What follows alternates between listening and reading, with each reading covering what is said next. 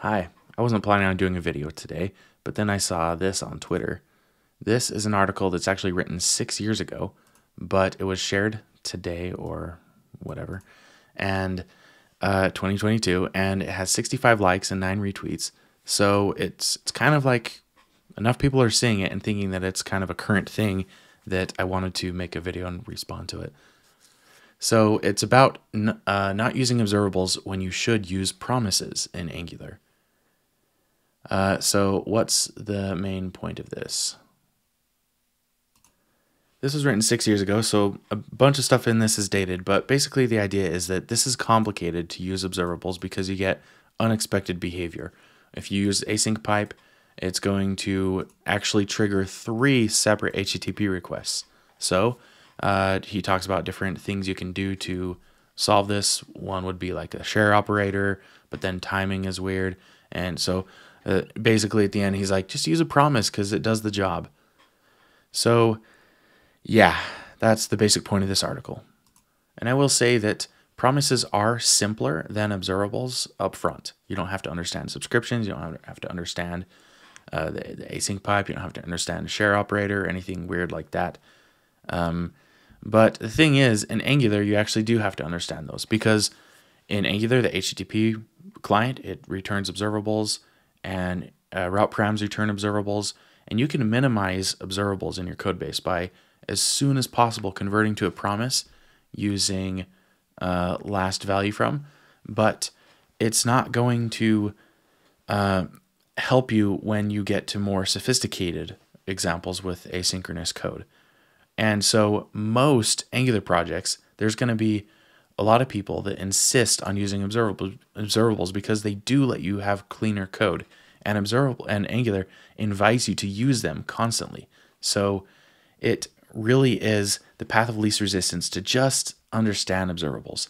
So you have to understand that each of these async pipes is going to create a subscription. And so people have learned these things in the Angular community. And now what people usually do is they create like a view model type thing with an ngIf, and then you don't have to worry about it throughout the template. It's just a simple thing that you take care of it at the beginning, and then it's simple after that. So people have learned and become more comfortable with RxJS. And so a lot of these issues aren't really issues anymore. This is just kind of part of learning Angular. If Angular creates its reactive primitive, then maybe things can be as nice as they are in Svelte. Where with Svelte, you can have an observable like this, and then just convert it over to Svelte's own reactive syntax. And then it's so easy to use it in the template here. You just use it like a regular variable after that. And the subscriptions are managed for you and everything.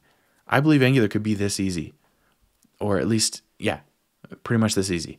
So that's like the past and the future of Angular, but we are where we are, and most Angular projects are pretty heavy with RxJS, and I'm glad because RxJS is a very powerful library that lets you very simply express asynchronous logic. So I like it, but let's like actually consider this. What does it look like using a promise, and what does it look like using RxJS, and what are the trade-offs exactly?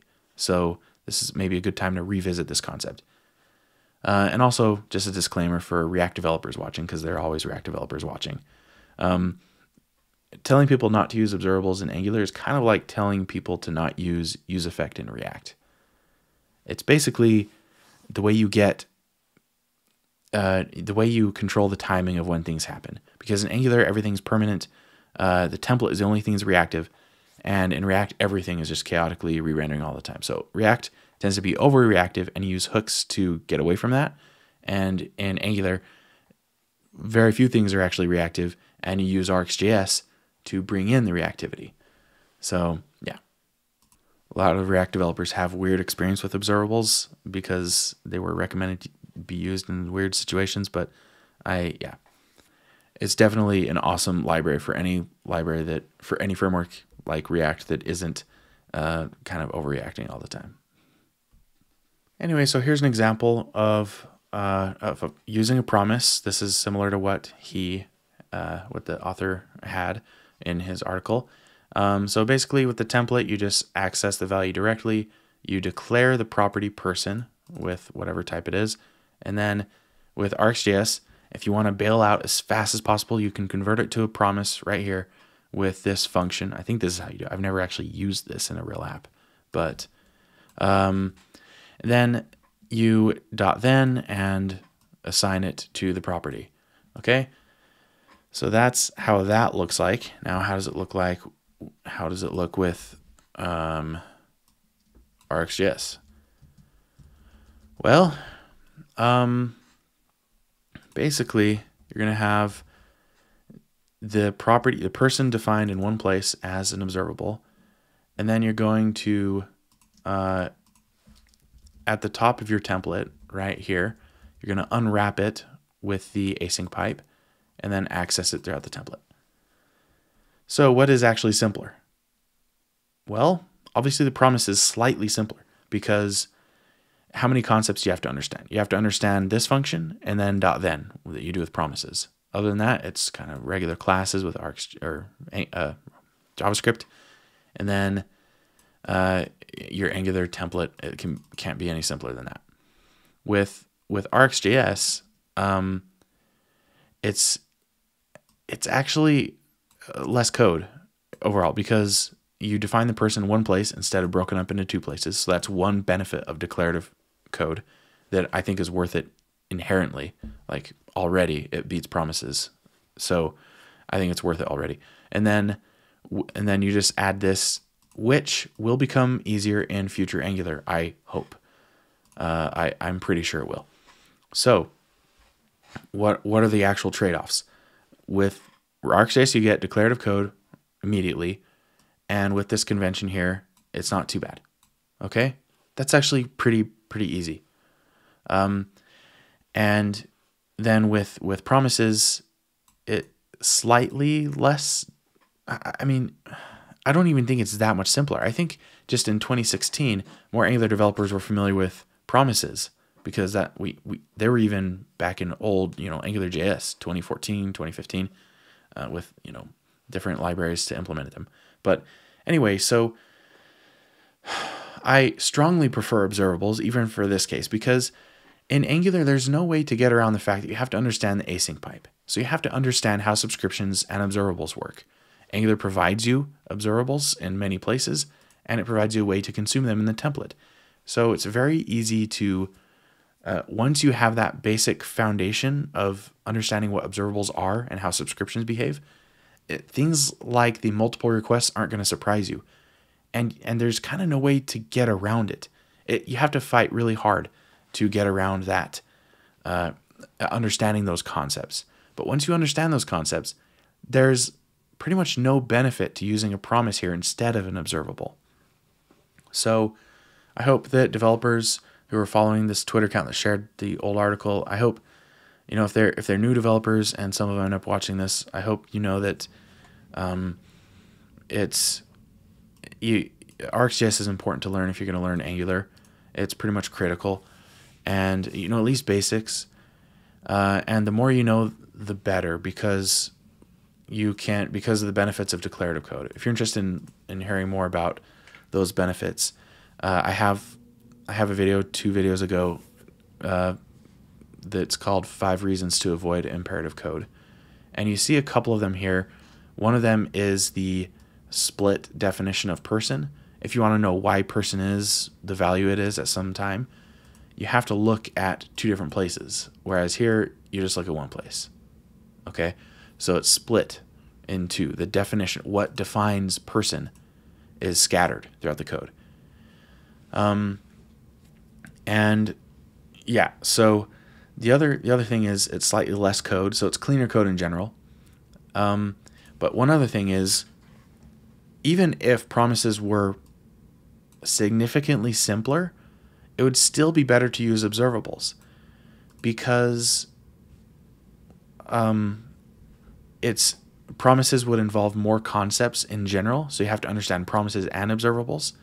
And then if you had a feature that became more complex, like I don't understand, like so much of what developers use to measure different technologies is an understanding that apps tend to be static, like they never change. Like you get the UX or you get the the design from the designer, and then that's like how you expect it to be forever. But the thing is, a lot of businesses, most businesses should be like this. You don't know how to predict everything, and so things can change. Things can become more dynamic as you understand how users are actually making use of your app. So things change, and software, good code, clean code, like by definition, is easy to change. It's easy to understand, change, all of that. So observables are clean code because they're a lot easier to extend with behavior. They're simple like this when the behavior is simple, but if, let's say, they added a drop down where you could select a person and then you need to fetch details of the person when when that ID changes, here's how you do that with RxJS. You just do selected ID equals whatever you define the observable, and then that gets changed when they select stuff. And then right here, all you have to do is you just change how person is defined. You just bring in a switch map and use the ID to fetch that, and that's what person is. How you use it doesn't change, and it's just you changed like one line of code to change where person came from. So that's very simple compared to imperative code, where you would have to create a handler here, change person, select a person, whatever, where you'd set the ID, and then that's the exact same time you need this to run again. So you'd probably copy this code, or you extract this into a second method. Basically, person would then become defined across 3 different places because you're not able to abstract time away from the equation. You have to have a block of code for each instance in time, and so it's separated by when the code runs instead of what it's relevant to. So you should go watch the video I made about 5 reasons to avoid imperative code. I have an example that explains that more in depth. Right. So those are the reasons I think that you should always use observables instead of promises in Angular. I can't think of any reason beyond, just the initial simplicity of promises that is quickly outweighed by the benefits of having consistency with your Angular features and the ability to extend it easily and async declarative code from the beginning.